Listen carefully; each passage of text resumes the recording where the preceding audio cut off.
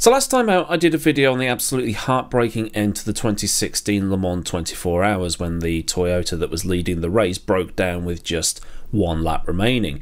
And I said it was the most messed up ending to a Le Mans 24 Hours since the 1966 event when the car that won didn't actually win. Or did it? So Le Mans 1966, Ford versus Ferrari.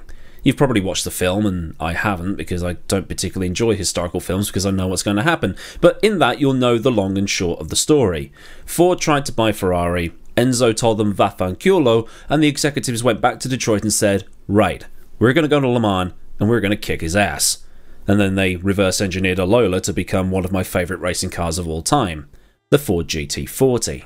And while the Ford in 1965 wasn't particularly great and they had many teething issues, they turned up to the 1966 Le Mans 24 Hours and tried to enter as many cars as they possibly could. Because, you know, if you throw enough fecal matter at a wall, eventually some of it is going to stick. And in the end, the ACO allowed a maximum of 13 Ford GT40s to enter the race. Either way, they were there to batter Ferrari, no matter what. As long as one of them beat Enzo, that was enough. And after the previous year, Ford had to win. One of the Ford bosses, a man called Leo Beebe, had actually received a handwritten note from Henry Ford II saying, "You had better win." And it was sweaty time in the Ford camp, because Ken Miles at the start of the race had to pit because his door wouldn't shut properly, and then on the next lap out of the pits, he'd set a lap record, and then started setting lap records every time he got in the car, indicating that he was driving faster than Ford wanted him to drive. Another car driven by Dan Gurney came into the pits with the water temperature off the charts and a head gasket blown. He too had been driving too hard. But in the car driven by Bruce McLaren and Chris Amon, they were driving too slow.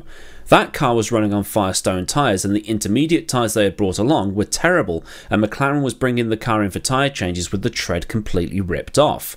This had totally screwed that car's strategy, so McLaren held talks with Firestone, and Firestone agreed to allow McLaren to swap the Firestone intermediates for the Goodyear ones, which worked better.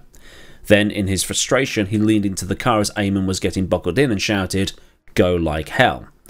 Now Ford had two cars on track that were driving too fast. And while Ford GTs were dropping one by one spaced out over the course of the race, there were still three remaining come the final hour of the 24 hours. One was being driven by Ronnie Bucknam and Dick Hutchison and was running in third place, 12 laps off the lead, and the other two were both on the same lap.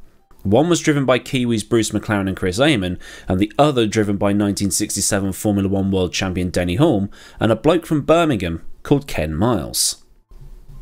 Ford was in a bit of a pickle. They'd got cars in 1, 2 and 3, but a fourth had blown a head gasket trying to race Ken Miles, so they had to try and do something to make sure that Ford won the race. So begins a bit of manufacturing behind the scenes. Beebe, who was Ford's racing director, started to manufacture a dead heat photo finish, and this would have been the perfect opportunity for Ford in terms of marketing. And all three cars crossing the line before a Ferrari? Even better. And at one point in the race, a sign went out for the two leading Fords to slow down and hold station. They were the only cars on the lead lap. Somehow the McLaren car had clawed it all back again. The other Ford in third was well off, and the lead Ferrari was so far back that the Fords just had to finish. So the order was for all three of them to slow down. And Amon did. But Hulme didn't see the order, or he ignored it, and continued to drive at 100%, and at some point he caught and overtook McLaren, which upset the Ford garages as the plan was starting to fall apart, and if they started racing each other, they might end up with nothing. At the final pit stops, Ken was told what was going to happen. He'd slow down, they'd have a photo finish, get all the pictures they need for the publicity, it'd be a dead heat, and both his car and the other car would be declared the winners. Now Miles wasn't too happy about slowing down, but since his car and the other one would both win, he went along with it. But when he drove off, one of the Ford guys went up to the organisers and explained what they wanted to do, but the ACO basically said, "We've never had a dead heat at Le Mans before, and we're not having one now." So in the closing seconds, all three Fords crossed the line together. Well, I say together, the first and second place cars crossed the line together, with the third in close behind. Ford had destroyed Ferrari and won Le Mans. Ford was happy, but for Miles and Hulme they were about to not be happy, because when they reached the winner's enclosure, the French official said something along the lines of "Non, non, non, McLaren and Amon." indicating that it was the number 2 Ford that needed to be parked in the winner's circle and not the number 1 Ford that had crossed the line at the same time as the number 2. So who had won? Because they'd crossed the line together, right? But they hadn't, and I'm about to show you a mock-up I've made of the finish of that race. And if you look at an actual picture of the finish as they cross the line with the man waving the checkered flag, you'll notice that the Amon and McLaren car is actually ahead of the Denny Hulme and Ken Miles car. Yeah, Miles loses either way.